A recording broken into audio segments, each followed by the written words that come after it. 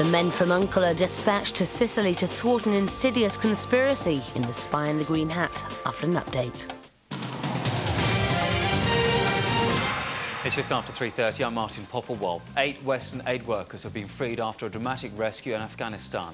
Military helicopters picked them up 50 miles from Kabul and flew them to Pakistan. The aid workers from America, Australia and Germany had been held by the Taliban for promoting Christianity. The Pentagon says that American airstrikes have killed some senior members of Al-Qaeda. It comes as pressure grows on Taliban forces in the northern part of Afghanistan, in Kunduz. There are also unconfirmed reports of street fighting in Kandahar. But Tony Blair says the hunt for bin Laden continues. We are in an infinitely better position. One, to make sure that Taliban resistance is broken. Two, to make sure that we get a better, more stable, broad-based Afghan government. And three, to make sure that the humanitarian aid goes in.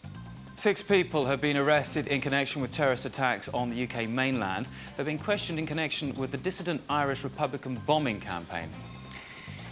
A new jury has been sworn in for the Sarah Payne murder trial. Sarah's mother was preparing to give evidence when the judge discharged the jury due to a procedural irregularity. Roy Whiting denies charges of kidnapping and murder. Finally, today's weather now. Dry and bright across most of the country with some rain in Scotland. Top temperature, 11 degrees. That's the latest. More news at 5:30. Bye-bye.